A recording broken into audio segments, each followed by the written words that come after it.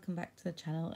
Just quickly popping on to show you a Halloween pocket letter swap back I've received. We did a Halloween autumn themed pocket letter swap in a Facebook group I'm in, and I got paired with the lovely Lynsey Duffer, and this is what she sent me. So I thought I'd pop on and show you.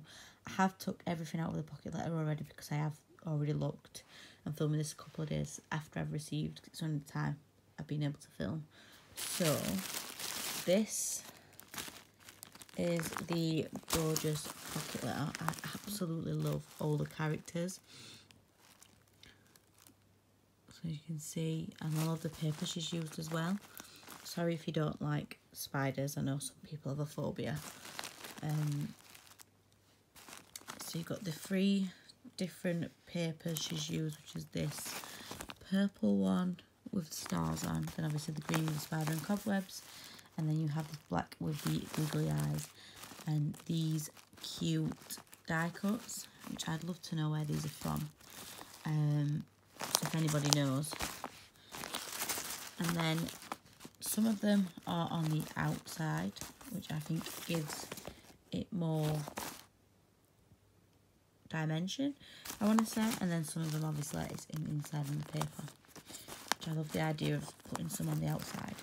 And then she's done a little shake pocket in the middle, and then she's put washi down the side. As I say, I've emptied it already, but these are the backs of the papers as well. This one is absolutely adorable. Never know a ghost could be so cute. So then you've got cobwebs on the back of the spider one. On the back of the stars is this ghost one, and then on the back of the eye one is this spotty one. So that's that. Then she includes, again, if you don't like spiders, I apologise, these glittery spiders, purple ones. Get a 4-pack in them. I'm not sure what I'll use them for yet. May have to make maybe a bow. And then she sent me some of this holographic garland,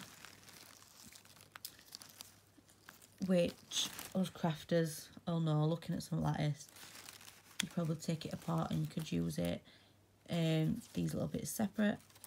So I don't know what I'm going to do with this because I absolutely love Halloween, so I'm not sure yet whether to use it in craft wise or actually to decorate my house.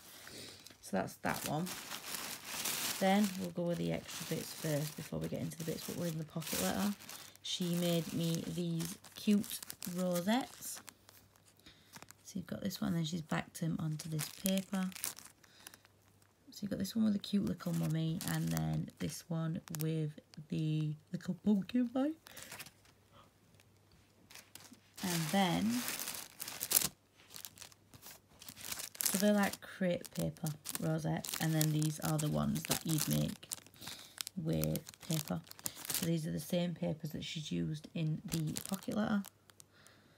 Absolutely love them. And then she made me some bows, again using the same papers.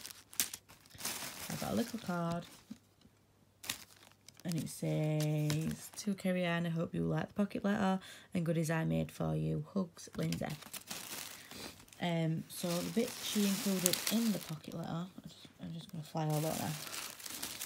She included a little sequin mix. I think you can see it's got all like Halloween colours. So I can't wait to use that in the shaker. This paper clip, again with the Halloween ribbon. Then some black and white twine. Some of this black glitter washi dip. And then I'm trying to get the pockets together. This washi tape with the black hats on. And then some gems. And then these owl stickers was in one. So these like puffy owl stickers. I love these. I have some of these already. And then there was 2 lots of stickers.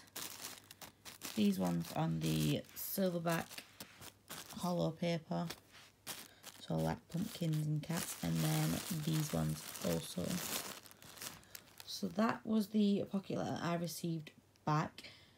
Hopefully Lynsey should have it soon, because I'm just about to package up and post it.